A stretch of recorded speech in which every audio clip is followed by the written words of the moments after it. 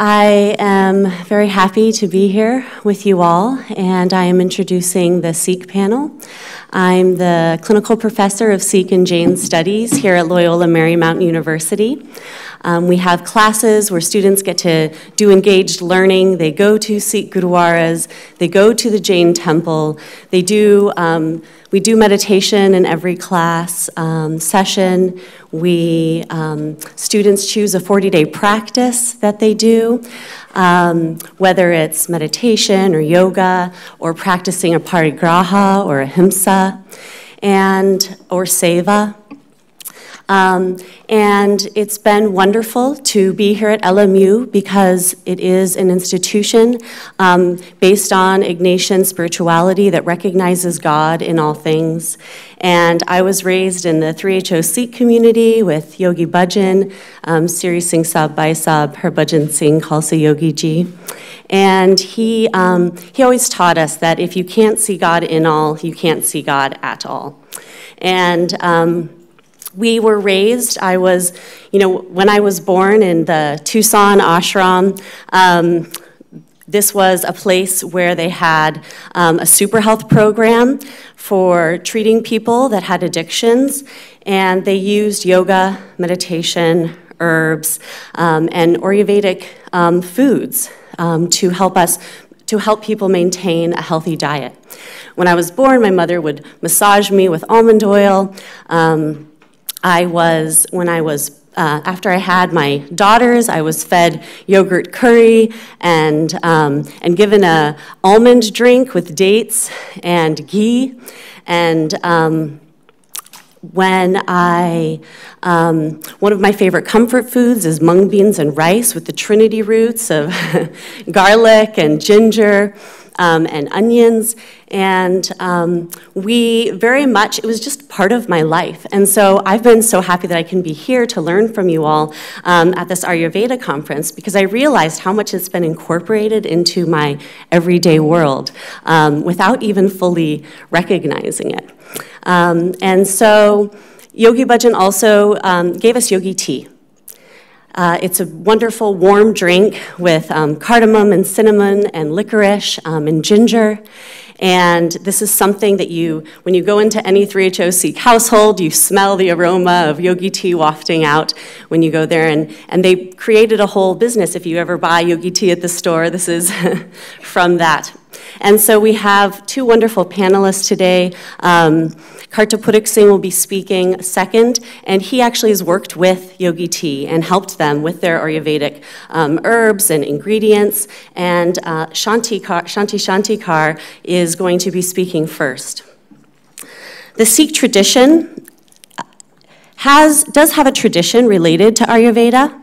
Within the Udasi and Mahant sects of the Sikh tradition, they would practice Ayurveda, they would comment on Ayurveda. So it may have their roots may come also, or the text that they use may come from different traditions, but it's been a part of the Sikh tradition as well. The seventh Guru, Guru Har Rai, he also had a Naulaka garden, a Naulaka Bhag in Kiratpur, where he would grow all of the medicinal herbs and heal people. And there's a story of Dara Shikoh, the son of Shah Jahan, the Emperor of India, when he was poisoned with tiger's whiskers by his own brother Aurangzeb.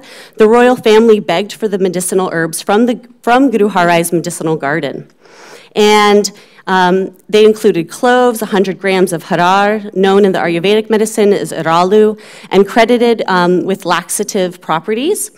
He mixed these ingredients with a pearl called jagmoti, which was to be ground and used as a subsidiary remedy. Then, when the son was healed, the emperor was pleased and vowed that he would never again cause enmity with the Sikh community. So there's been an interesting connection, and now we have our Sikh panel. And I would like to first introduce Shanti Shanti Kaur. She is the founder and director of the Guru Ram Das Center for Medicine and Humanology, a yoga instructor since 1971. She specializes in Kundalini Yoga and meditation and shares this with people with chronic and life-threatening illnesses. She has studied directly under Yogi Bhajan, and this center also provides services for people with diabetes, cancer, heart disease, chronic fatigue, fibromyalgia, HIV, anxiety, and depression. She is a charter member of the International Association of Yoga Therapists, and she provides training to health professionals and yoga instructors and yoga and meditation to the spiritual, psychological, and behavioral aspects of getting and staying well. Her talk today, The Living Vitality of Your Authentic Self, addresses the needs of both the healer and the one that's being healed. Thank you.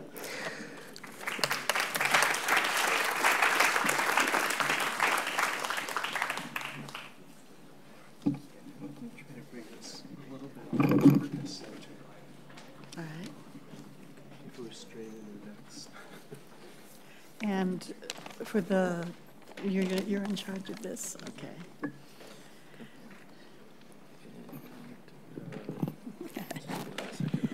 Okay. Well, welcome everyone while we're working out the details. It's always a treasure to come to conferences, to be a participant, because it's a chance to connect with old friends and to meet new ones. For here, how many people, by show of hands, are clinicians? You work with people who have some type of health condition. They come to see you for yoga therapy or for Ayurveda. So a few of you, okay. And then those who are the ones who go, both of these will be benefited from what we're talking about today. But the main audience, or the main focal point, is for people who are practitioners, people who are serving others through these methods. As Niranjan mentioned, my work is from the tradition of Yogi Bhajan, from Kundalini Yoga as taught by him, and I am also a Sikh. When we start any of our practices, we always start with a mantra that helps us to tune in, to connect with the inner teacher, the divine guidance within. And so because we're going to be doing 2 meditations as part of our practice today, we will start by tuning in. And which is the button that goes next? This one? Yes. All right. So who here has ever taken a Kundalini Yoga class before? Okay, nice handful of you, okay. So you're probably familiar with this. So you can make the sound really confidently, and those who are doing it for the first time can kind of feel the support from you as you're making the sound. The sound is, we already had a very strong introduction with the power of mantra, the effect of sound current, and we'll be using that throughout this next 20 minutes, the understanding of the impact that sound has in creating a physiological and energetic change. So this particular sound current is intended to help you feel your connection with your own inner guidance. And whenever people have a difficulty with their health, a sudden or catastrophic diagnosis, one of the first things that gets shaken is our self-confidence. People describe to me how they feel that their body has betrayed them, how they can't trust anything, they don't know what's happening next.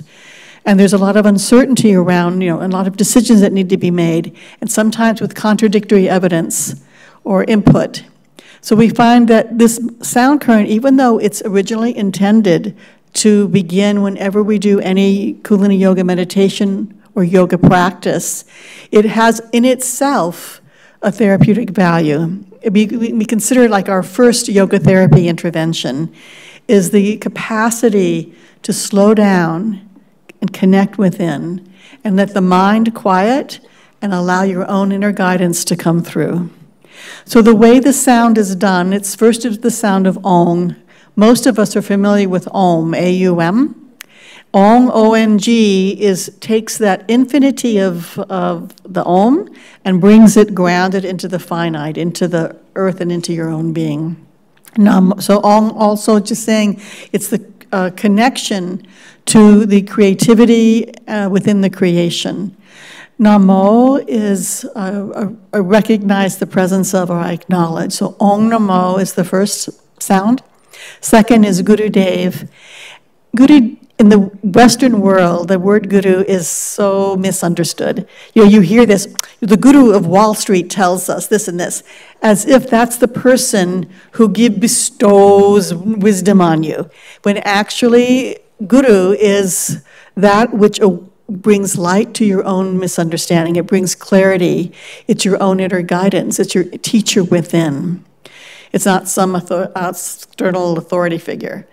So when we say Gurudev, we're saying, I'm acknowledging my unseen presence of teacher, my hidden angel of the wisdom that's within me, and Namo. So it's Gurudev Namo. Now, we talk about what the words mean, but the impact of mantra doesn't come from its translation. It comes from the application of the frequency of that sound. And so, when we make the sound, you'll feel it yourself. We're in a mudra because sound current and prana are carried through mudra, just like they're carried through asana or eye focus. So we'll have the mudra where your palms are together, and they're placed at the center of the chest. And if you want to keep your eyes open to see the words, you're welcome to do that. The sound Ong, I'd like you to keep your mudra, because as you hold the posture, you're going to notice perhaps that there's a change in your breath just by holding this position. The sound of Ong is made, the breath is from the belly, and you bring it up and out, and you let your jaw relax and let the sound come through, and it'll resonate in your cranium as if you were blowing a conch shell. So you'll feel it, and your nose will start to tickle a little bit. Your tongue is moved up against your upper palate for the NG sound, and then it's right in position for the Namo. So that's the first part. Second part is Gurudev. It's on you can do a half breath in between. And it's Guru is short and Dev is like, so it's Gurudev, we kind of like shoot it up, and then Namo. So we'll do it once so you can hear it, and then we'll together do it 3 times. Start with an exhalation. So you got some room in there to bring your breath in. Let yourself just gently fill, and we'll begin. Om Namo Gurudev Namo. So that was your warm-up. We'll do it 3 more times. Om Namo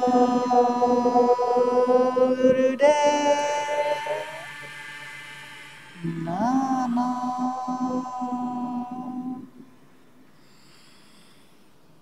Om Namo Gurudev Namo.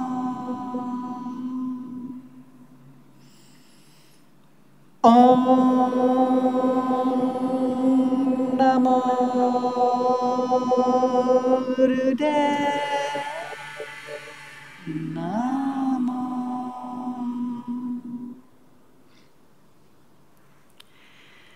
Just let your breath find its own natural rhythm. Just notice how you feel. You can keep your hands in the mudra, or you could relax them down. But just notice.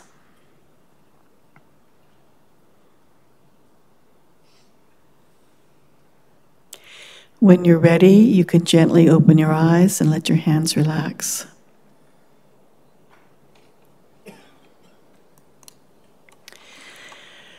So what we're going to talk about now is what is, we start out as our role as a yoga practitioner. Perhaps we practice yoga, we breathe, we go to class, maybe we do something at home. And then somehow we get this inspiration to become a yoga teacher and learn more in depth and be able to share this with other people. And at some point, we may get the calling, the inner longing to help people with yoga, and we train and we become a yoga therapist. And then the last phase is where you integrate your practice, your sharing as a teacher or an instructor, and your role as a therapist, and to experience yourself as a yogic healer. And actually, that's where we're going to put our attention on. It's that living vitality of your authentic self. What that means is that your very presence works. Your very presence through your practice creates an experience not only for yourself, but it transforms anyone who's within your own range. We just saw how far the aura can be expanded. That aura impacts other people. Just as other people's auras impact us, ours impact others. And it's the quality of your presence that gives yourself your authenticity and your capacity to just be with people in a way that's therapeutic. It's wonderful that we learn and we know stuff and we know which herb does what and which breath can do that and what mantra, whatever. And all those techniques and tools are useful and important. And I want to emphasize that actually your presence makes a difference. How you are in the presence of suffering, how you are when someone is having great difficulty in making a choice or a transition. Your capacity to be in your own depth, and from that still point to be into your expansion. And the quality that your energy field has an impact. And I have to tell you, when you practice intentionally developing this, it makes your work a whole lot easier and also more effective. You work less, right? You work less harder. So what we're going to do we want to understand that first in taking care of ourselves, when we are dealing with people at the most difficult time in their life, when most people do not, their first step when they get a diagnosis is not coming to a yoga therapist. It's not coming to an Ayurvedic practitioner, not yet. So by the time someone comes into your presence to work with you, they've already tried many things and maybe have felt nothing's worked. There might be in a sense of coming to you as a last effort, maybe there's thread of hope that you can make some difference for them when everything else has not really gotten them where they needed to go. So you're already working with someone whose energy field is challenged. We also, in our work, we recommend that you include friends and family in your sessions with your client so that they can have someone to practice with. They can have someone who understands what they're doing, that they don't have to explain it to, because you've already done that. It provides a certain level of comfort and support. So what we're aiming for in terms of developing your capacity, not just in order to serve and avoid burning out, but actually to thrive and feel more energized with every client that you see, to feel more of your vitality, your spirit. And we do this through the movement of prāṇa. So when we talk about prāṇa, we talk about that's your original source of energy. We talk about it with the idea that it has a rhythmic pulse. Your actual forming of your breath does, but so does the frequency of prāṇa itself.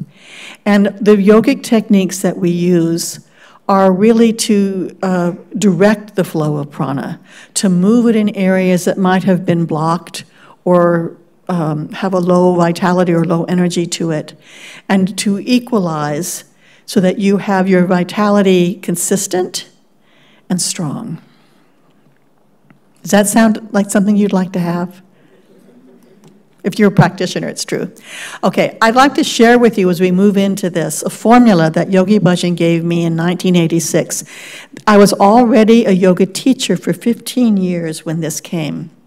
When I started to teach people who had chronic or life-threatening illness. In this case, this was the late 80s, and the HIV epidemic in Los Angeles County was humongous.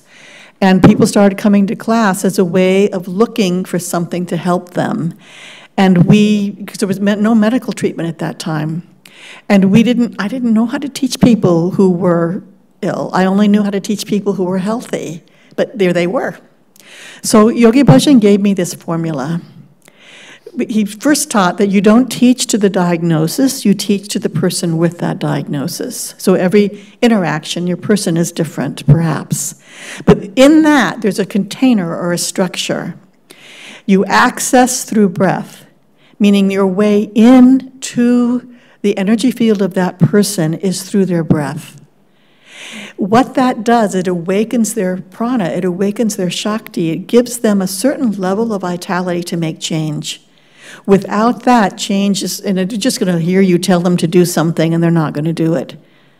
They're too tired to begin with. They're too hopeless to begin with. They have challenges to begin with. So our first intervention is to raise their vitality.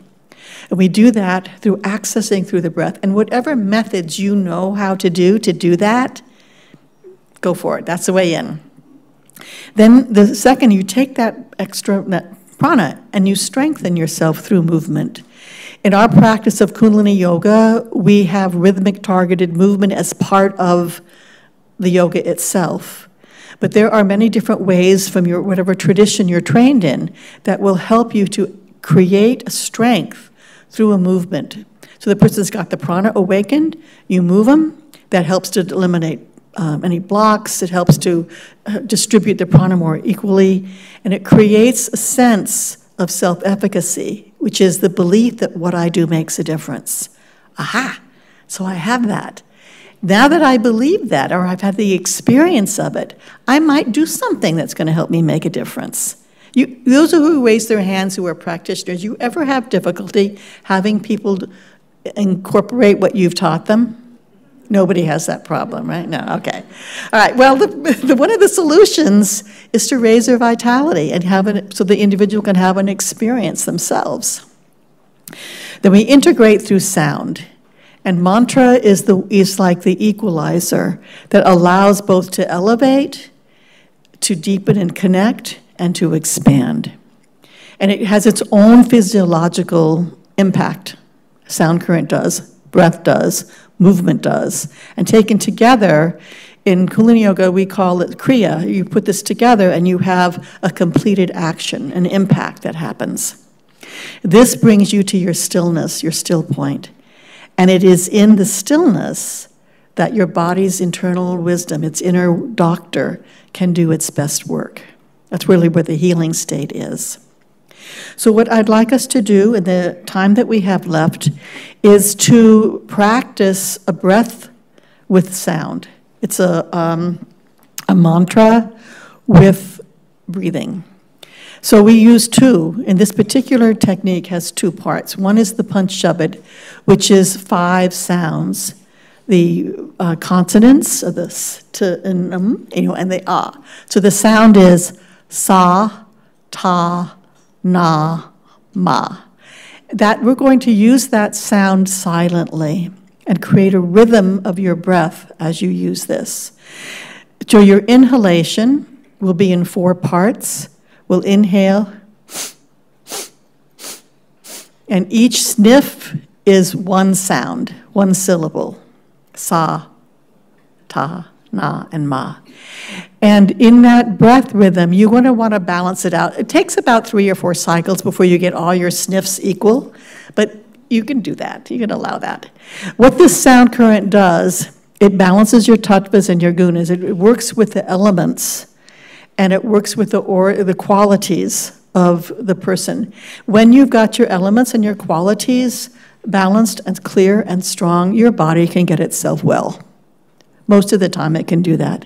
Your exhalation is one long breath. Just breathe it out through your nose, and you're mentally thinking, Wahe Guru. Guru we already heard. Wahe means like, wow. It's like the experience of your own divinity, your own ecstasy of that. It also, so the Satanama helps you to ground and to integrate. And the Waheguru, it's a Trikriti mantra, which means it balances the 3 gunas, but it also helps you to connect and expand. Okay. Ready? Here's what you do. Your eyes are going to be lightly open, focused at the tip of your nose. You're going to be inhaling in 4 parts. Each part has that mental thought of a syllable of sa, ta, na, or ma. Your exhale is 1 long breath, Waheguru, and then we start again. Your mudra, your hands, are in your lap, so the back of the right hand is resting in the palm of the left, and the thumb tips touch. It takes 3 minutes when your body's at rest for your circulation to go through. So we'll do this for 3 minutes so that you can have this sound current and this breath moving through you all together. So we start with an exhalation. And then we'll breathe in 4 parts. Sa, ta, na, ma. Exhale in 1 long breath. Waheguru. Your sound is silent because you'll be breathing. So it's like this.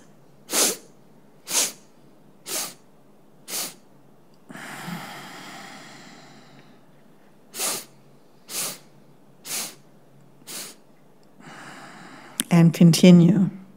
This breath is for vitality and calm, the 2 most important ingredients when you're helping yourself to get well, and any other thing in life. It creates an internal self-regulation of your brain, your endocrine system, your nervous system. We'll do this for 3 minutes, and your breath is at your own pace.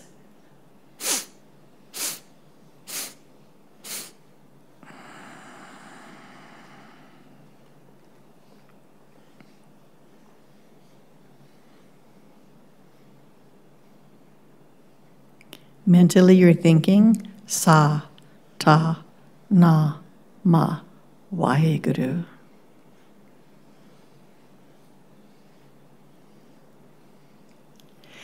These 2, the Panch Shabad and the Trikiti mantra, are foundational sound currents within Kundalini Yoga and within Sikh Dharma. So you have a chance to experience them now.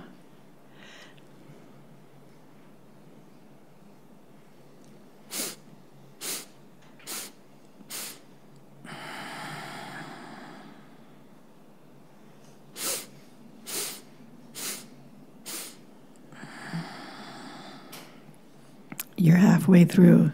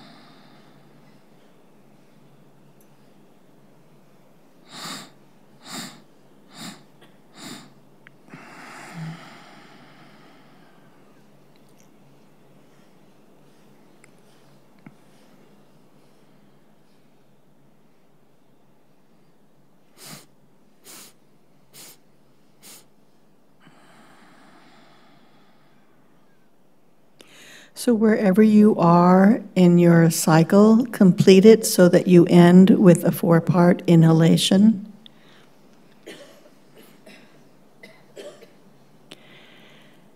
And then together, exhale in 1 long breath. Together, inhale in 1 long breath. Let it go. And once again, just notice what's your sense, how you feel, the quality of your thoughts, what's happening with the energy of in your body. And when you're ready, you can gently open your eyes.